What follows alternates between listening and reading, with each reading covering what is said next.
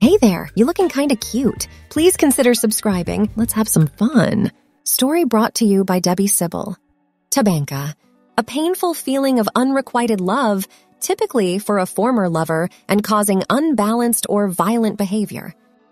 I never did discover just why Karen called her restaurant Tabanka, but then I have only known her for about 4 years since she first came to Grenada from Trinidad.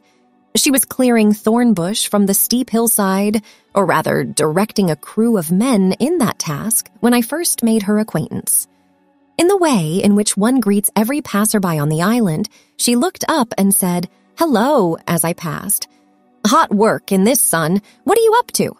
"I'm going to build a restaurant here with the best view in the whole island." She was right about that.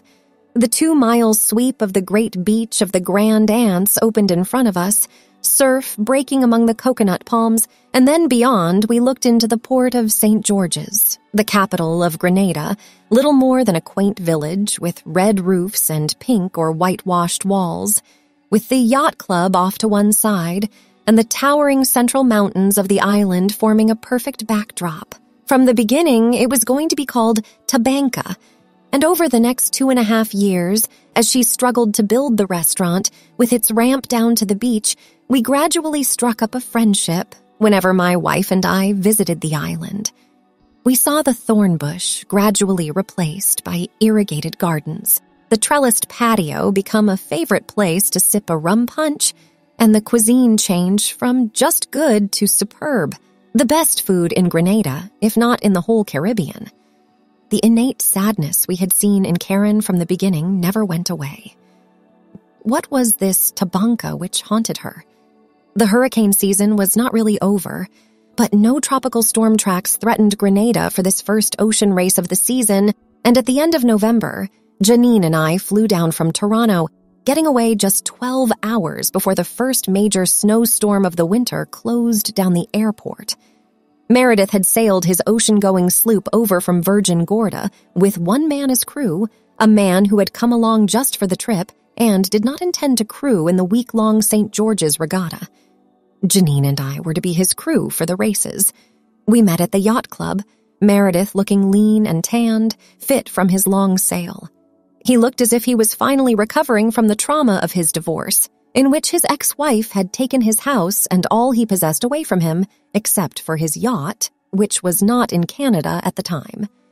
For a time after that divorce, Meredith had gone on working and paying alimony, but a killing on the stock market enabled him to quit his job and gave him just enough to live permanently on his boat, no longer paying through the nose to keep his ex in furs. Meredith was bitter about it all. The next day, the 3 of us lunched at the Tabanka, giving us an opportunity to introduce Meredith to Karen. The next few days were busy ones, tuning Velella for the races. Velella is a Peterson-designed boat, named after the marine animal known as the by-the-wind sailor, and is sky blue, like its azure namesake. Janine and I were staying on True Blue Bay at that jewel of a tiny hotel, the True Blue Inn, whose owner was also intending sailing his yacht Caramba in the regatta. The first night, Meredith, who was living on Velella, moored in True Blue, but then he changed his moorings to the Grand Ants for some unfathomed reason, much less convenient for us when we were helping him tune the boat, and we complained bitterly. Meredith just smiled. My major task was scrubbing the keel and underwater parts of the hull to remove the weeds and barnacles. I donned scuba gear for this, but my hands were soon scraped raw from the barnacles. Janine and Meredith busied themselves with the rigging and sails. It was Meredith himself who looked after the catering and chandlery for the boat, not leaving it to my wife, who had volunteered. That Friday, the day before the regatta began, our chores all completed, Janine and I lunched at the Tabanka, sitting on the patio in the shade of the trellises, surrounded by bougainvillea, hibiscus, and flamboyant trees, and brilliant iridescent hummingbirds. We were the only customers there, except for 3 men seated on stools at the bar. We were both wearing batik sundresses over our swimsuits, our eyes shaded by broad-brimmed straw hats. An iguana was sunning itself on the rocks below us. The sea was an intense blue offshore, Over at the Grenada Yacht Club 3 miles across the bay, there were more boats than usual, all assembled for the regatta. And there was Valella, moored just below us. While we waited for lunch, I was drinking draft beer, almost the only place on the where it was served. And Janine had a rum punch, one of the specialties of the house, a punch Karen had named Tabanka Tears. What was this Tabanka which afflicted Karen? An armadillo poked its nose out of a crack in the rocks and sniffed the air. The Grand Dance Beach was almost deserted in the lethargy of midday, but I idly watched 2 girls strolling along hand in hand, the shorter one with bare shoulders clad in a perio, that South Seas wrap which had become popular amongst tourists in the Caribbean, and the taller, slimmer girl wearing just a bikini. At the base of the ramp, both girls stopped to put on thong sandals, and the tall bikini miss threw on an oversized t-shirt appliqued with the word Italia across the bust. They sat down 3 tables from us in the full sun and promptly ordered pints of draft ale, full-sized British 20-ounce pints, not the much smaller American pints. Janine sat facing them while I was angled slightly away. 3 pints later, while we were eating lobster tails, Miss Perio walked past our table towards the washroom. I saw Janine looking surprised. "Henri, is that a man in drag?" Janine has always been interested in crossdressers. After all, she is married to one. I looked at her retreating back. Taller than I had thought at first. Beefy shoulders, pink tan from the sun, no sign of strap marks, big hands with short pink nails, big feet, nails enameled to match the fingernails. A short haircut with curly grizzled hair, discreet golden ear clips, obviously not real gold. Could be. I watched her return. Not much makeup except for the eyes, what I could see of them through the sunglasses. No eyebrows at all. They were completely plucked away, just a penciled line. As she passed, Janine greeted her. "Hello there. What a pretty perio you are wearing." No, English. Janine repeated it in Italian. After all, her companion was wearing a t-shirt emblazoned Italia. I tried German. "Deutsch? Ja, ja. Sein perio ist sehr elegant." Janine butted in. "Ich bin Janine und mein Mann ist Debbie genannt." Very chic, very stylish. "I'm Janine and my husband is called Debbie." She swished her perio around her calves. "Ich bin Helga und meine Freunde ist Christa genannt." A baritone voice. I saw the Adam's apple. Helga returned to her table and her friend Krista and ordered yet another pint of beer. "Helga must be 5'9", don't you think, Jamie? Taller than she seemed when she first came up from the beach." "That makes Krista over 6 feet. They're definitely both men." I shifted my chair so that I could get a better sight of them, hoping my sunglasses would stop them from noticing that I was staring. Krista, too, had an Adam's apple, but unlike her friend, she had kept her own eyebrows, just plucking the line slightly. Her long blondish hair was piled up on top of her head, secured with a large pink plastic clip. Coral pink lipstick did not match the hair clip, and her orange-pink nail varnish on long nails clashed with both pinks. She did not know how to cope with her long nails and held her hands awkwardly. I finished my lobster and Janine was still eating when 2 Nordic-looking men strolled up from the beach in t-shirts and shorts with thong sandals on their feet. They joined Helga and Krista, each of them kissing both girls on the mouth, and immediately ordered a round of beer and pulled off their t-shirts. The iguana had disappeared after all this activity, and just then Meredith joined us and ordered a beer too. He looked open-mouthed as one of the newcomers stepped behind Helga, reached over her shoulders, and pulled at the knot of the perio, letting it fall around her waist.